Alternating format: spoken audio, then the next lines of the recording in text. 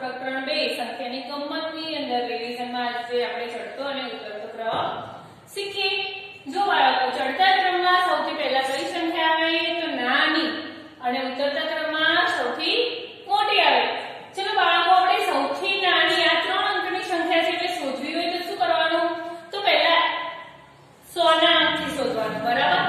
એ 100 ના અંક પણ એક સરખા હોય તો દશકના અંકથી શોધાય અને દશક અને 100 ના બંનેના અંક સરખા હોય તો એકમના અંકથી નાની મોટી સંખ્યા શોધી શકાય છે. બરાબર. તો આપણે અહીંયા સૌથી નાની સંખ્યા શોધીશું તો 919 991 191 119 તો બાળકો આપણે સૌથી નાની સંખ્યા કઈ છે તો જુઓ 3 9 વાળી છે 2 1 વાળી. તો બરાબર અંક સરખા છે તો આપણે 1 વાળી હવે નાની સંખ્યા કહેવાય, 9 મોટા કહેવાય. એટલે 1 માં પણ હવે દશકના અંકથી તો 9 મોટા અને 1 નાના તો 1 નાના. તો આપણી નાની સંખ્યા કઈ મળી 119. એનથી નાની 191. બરાબર. હવે આ 3 9 વાળીમાંથી સૌથી નાની શોધવાની તો એ 919 છે 991 અને 900 તો સૌથી નાની કઈ 900 અને પછી 919 અને એના પછી 991.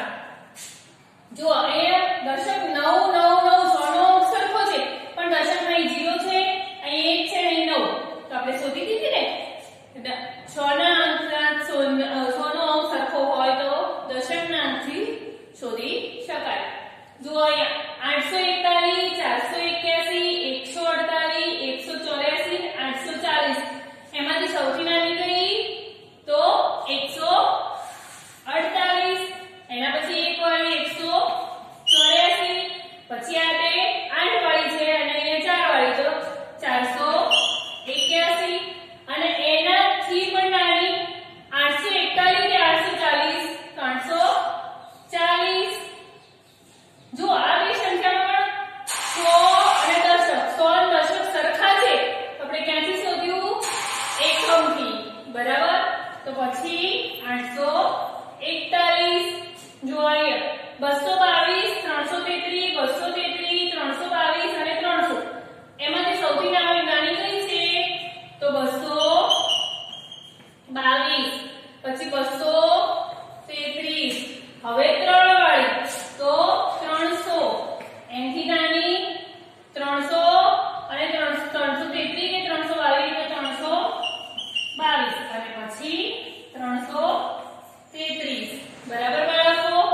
આપણે ચડતા ક્રમનો અભ્યાસ કર્યો. હવે ઉતરતા ક્રમમાં સૌથી મોટી સંખ્યા પહેલા આવે. બરાબર. તો 717 711 177 700 તો આમાં સૌથી મોટી કઈ છે 717. પછી 711 એના પછી 700 પછી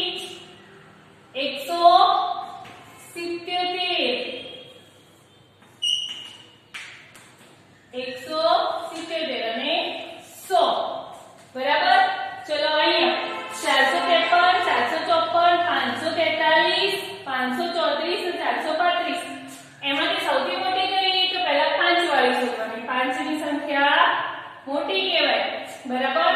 તો 5 માં 543 કે 534 તો 543 પછી 534 હવે બે 4 વાળી એમાં 453 કે 435 તો 453 પછી 435 વધી ગઈ 354 એ સૌથી નાની. હવે અહીંયા 671 876 687 786 અને 867 એમાંથી મોટી કઈ તો છેલ્લી 867 પછી 876 સોરી 876 પછી 867 પછી 700 વાળી 786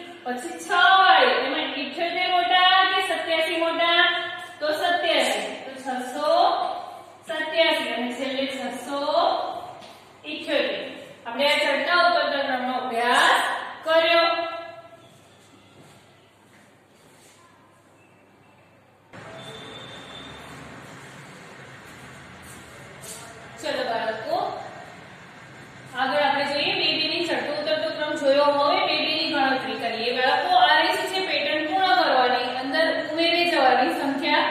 તો બાળકો અહીંયા બે ની ગણતરી છે.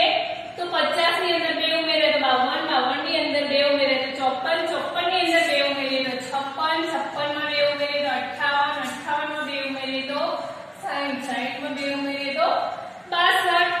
એવી રીતે 105 માં 2 ઉમેરે તો 107, 107 માં 2 ઉમેરે તો 109, 109 માં 2 ઉમેરે તો 111, 111 માં 2 ઉમેરે તો 113, 113 માં 2 ઉમેરે તો 115, 115 માં 2 ઉમેરે તો 117.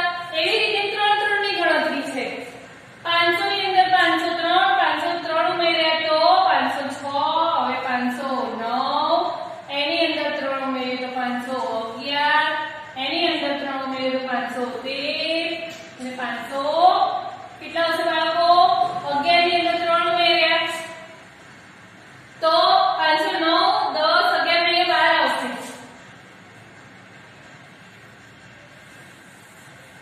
3 3 ઉમેરવાના છે તો અહીંયા 9, 9 ની અંદર 3 ઉમેરે તો 9 પછી 10, 11, 12 તો અહીંયા 12 આવશે. 12 ની અંદર 3 ઉમેરે તો 515 આવશે. 15 ની અંદર 3 ઉમેરે તો 16, 17, 18, 18 આવશે 518. જો બાળકો અહીંયા 3 ઉમેરવાના. 21 ની 321 ની અંદર 3 ઉમેરે તો 22, 23, 24 બરાબર. 24 ની અંદર 3 ઉમેરે તો 27, 327 છે. 327 માં 3 ઉમેરો 27, 28, 29, 30 તો 330. 30 ની 330 ની અંદર 3 ઉમેરો તો 333, 333 માં 3 ઉમેરે તો 336, પછી 339 બરાબર. હવે 5 5 ની ગણતરી કરો. 50, 40, 45, 50 તો કેટલા આવશે? 5 ઉમેરી દો 55. અહીંયા આવશે 55 માં 5 ઉમેરી તો 60, 60 માં 5 ઉમેરી તો 65, 65 માં 5 ઉમેરી તો 70. એવી રીતે અહીંયા 122 માં 5 ઉમેરે તો 127, 127 માં 5 ઉમેરે તો 132, 132 માં 5 ઉમેરો 32, 33, 34, 35, 36, 37 તો 137, 137 માં 5 ઉમેરીએ તો 37, 38, 39, 40, 41, 142, 142 માં 5 ઉમેરીએ તો 147, 147 માં 5 ઉમેરીએ તો 152. એવી જ રીતે 10 10 ની ગણતરી. 770, 780, 10 ઉમેરીએ તો 780, એની અંદર 10 ઉમેરીએ તો 790, 790 માં 10 ઉમેરીએ તો 800, 800 માં 10 ઉમેરીએ તો 810, 810 માં 10 ઉમેરીએ તો 820, 820 માં 10 ઉમેરીએ તો 830, 911, 921 અને 931 તો એમાં 10 ઉમેરીએ તો 941, 951, 961, 971 બરાબર બાળકો. ચલો 20 20 ની ગણતરી.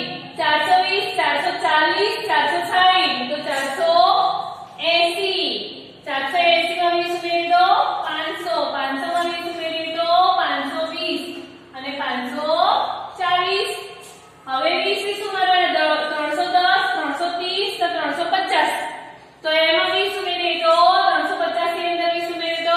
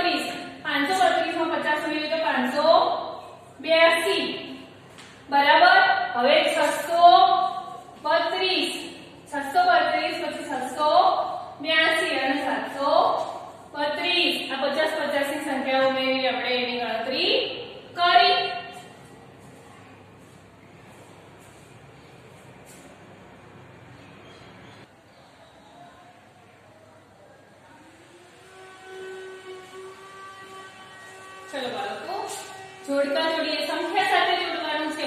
હું 50 અને 60 ની વચ્ચે આવું છું અને મારો એકમનો અંક 3 છે. તો બાળકો 50 અને 60 ની વચ્ચે અને એકમનો અંક 3 આવતો હોય એવી સંખ્યા કઈ? તો 53. કઈ આવે બાળકો? 53. માળામાં 5 ઉમેરતા સદી પૂરી થાય. એક સદી બરાબર 100. તો કેટલી સંખ્યામાં 5 ઉમેરીએ તો 100 થાય? તો 95 માં. કેટલામાં? 95. એક સદી બરાબર 100 થાય તો 95 માં 5 ઉમેરતા 100 થાય. હું 10 ની 5 નોટ બરાબર છું. 10 ની 5 નોટો બરાબર કેટલા થાય? 50. 10 × 50. હું સદી અને અડધી સદી છું. તો સદી એટલે 100 અને અડધી સદી એટલે 50. તો કેટલા થશે અહીંયા? 150. બરાબર. પાંચમા નંબરમાં હું 70 અને 80 બરાબર વચ્ચે છું. 70 અને 80 ની બરાબર વચ્ચેની સંખ્યા કઈ? 75. કઈ આવે? 75. હું 80 અને 90 ની વચ્ચે છું અને મારો એકમનો અંક 5 છે. તો કઈ સંખ્યા આવે? 85. કઈ આવશે બાળકો? 85. મારો એકમનો અંક અને દશકનો અંક 7 છે. બંને અંક 7 છે તો કઈ સંખ્યા આવે? 77. હું 5 ની 16 નોટ બરાબર છું. તો હું 5 ની 16 નોટ બરાબર છું. તો 16 × કેટલા થશે બાળકો? ગુણાકાર પણ કરી શકો છો. 80. મારામાં 4 ઉમેરતા સદી પૂરી થાય. કેટલી સંખ્યામાં 4 ઉમેરી તો સદી પૂરી થાય? તો આપણે 95 માં 5 ઉમેર્યા તો 100 થયા. તો 4 ઉમેરીએ તો ક્યારે થાય? તો 96 માં. તો 96 માં 4 ઉમેરીએ તો સદી પૂરી થાય. હું 60 અને 70 બરાબર વચ્ચે છું. તો 65 આવે. બરાબર બાળકો? આવી રીતે આ જોડકા પણ પરીક્ષાની અંદર પૂછાઈ શકે છે.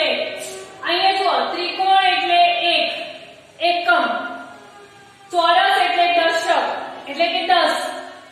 સંખ્યા કઈ ગણવાની? ત્રિકોણને 1 ગણવાનો અને ચોરસને 10 ગણવાના અને ગોળને શોર્ટ કરીને દોરો. તો અહીંયા 18 સંખ્યા આવેલી છે. કેટલી આવેલી છે? 18. એકમ અને દશક જ આપેલા છે. બરાબર. એકમ અને દશક. દશકમાં 1 છે તો ચોરસ કેટલા દોરવાના? 1 અને એકમમાં 8 છે તો ત્રિકોણ 8.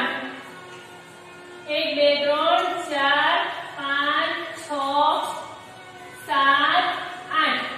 આ કેટલી સંખ્યા બની? 18. હવે 319 છે તો 100 માં 3 છે તો 100 માં શું દોરવાનું? ગોળ.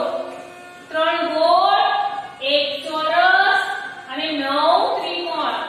1 2 3 4 5 6 7 8 9. હવે અહીંયા 444 એટલે દરેક વસ્તુ 4 4 દોરવાની. 4 ગોળ, 4 ચોરસ અને 4 ત્રિકોણ. 1